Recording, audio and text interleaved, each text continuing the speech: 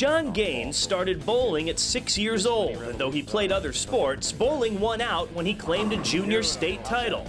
A dominant local and regional player, John became known nationally when his World Team Challenge group started winning with regularity. That was incredible with some of the teams that I got to bowl with and some of the guys I got to bowl with. Learning from them, learning how they just go about their business in the game and the sport of bowling. Taught me a great deal about it. Not just on the lanes was probably the easiest, is how they conducted themselves off the lanes that probably taught me the most. First strike in the second from Gaines. Awesome team, awesome talent. You know, his calm demeanor kind of gives a calming influence to any team, and he weathers the storms. He can play in and out. His knowledge and background from working at Kegel and extensive playing experience, his floor was very high as well as his ceiling, so he would never hurt you in a tournament, and he could always lead the team to victory. John's real breakthrough came in 1997 and 98 at the USBC Open Championships. His team won all events both years, and John added a singles title as well.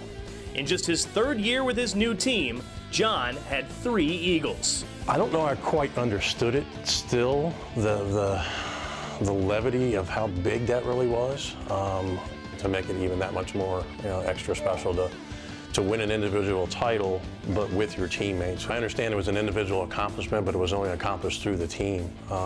That year, I mean, we almost broke the team all events record. So my score was just all part of that. John was completely on his own under the TV lights for the U.S. Amateur Championship. Oh, and right dead solid. Not a problem. John took home the title and earned his spot on Team USA, an experience he says was like no other. And to wear the colors, first of all, to carry the flag and wear the red, white, and blue is just absolutely, really second to none. And then to actually win a medal and be up on the podium and then the Star Spangled Banner, that's where you really realize it. Bowling's a lot more than just getting a paycheck out of it and doing it for a living. Winning those medals and playing for your country is definitely where it's at.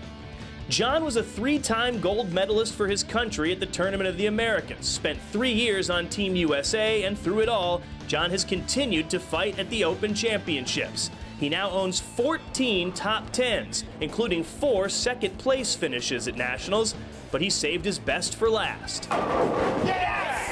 In 2013, 15 years after his last eagle, John led his team to a record 35-38 total and his 4th eagle.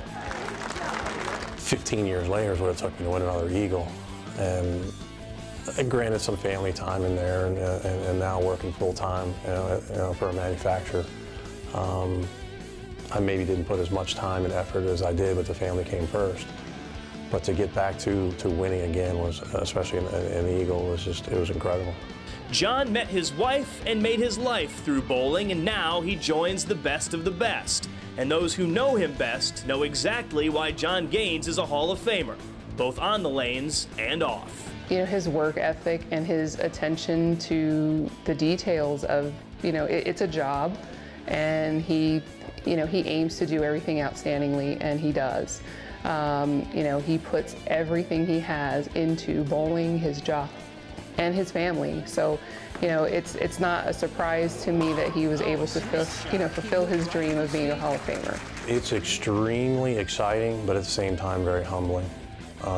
It is a validation of those efforts along those years to be elected into the Hall of Fame. But to see the names that you are next to I still get goosebumps, even thinking about it.